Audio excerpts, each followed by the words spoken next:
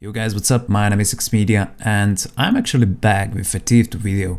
And I know it's quite unexpected, but let me tell you why. And as you already noticed, I haven't been around TF2 for a good while now, and obviously I missed so much stuff. But anyway, today a good friend of mine notified me that there was this huge TF2 update happening, and it actually got released the other day. I simply had to take a look at it myself. Surprisingly enough, like not to lie or anything, but honestly without any bullshit, I was pretty shocked. And I can't honestly believe it myself, because this was probably the first time ever, I guess, when I was getting so hyped about the TF2 update. And I guess it could be mainly because I haven't been around TF2 for a while, but who knows. In a short, if I understood it correctly, this in fact was just the first wave of 4 updates. I have honestly no idea what to expect, considering how much new stuff we got today. So anyway, I just watched the official SFM, and man, it looks so freaking dope. Also guys, please excuse me if I say anything wrong, because I have honestly no idea about the backstory and all that,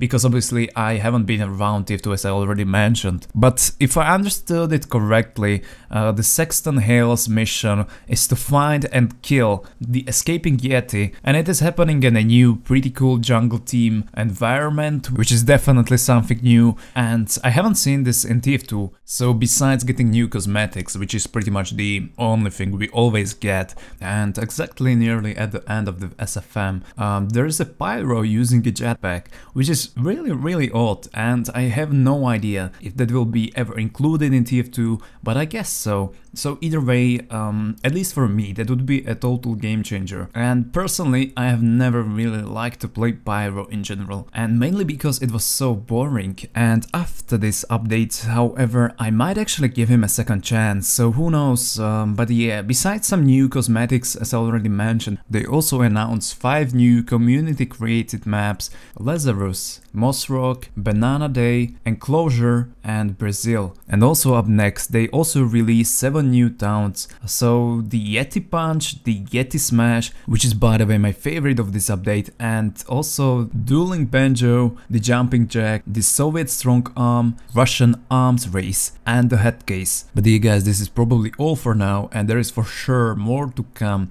considering this is the first day of the update, so we have like 3 more waves of updates coming out in the upcoming days. So I'll see how it goes, and if everything goes according to my plan, I will try to give you guys some updates on this matter. And honestly, taking this update into the consideration, I might as well give a TF2 a second chance. Like, I'm pretty sure that this is what most of you who kept watching my videos were waiting for anyway.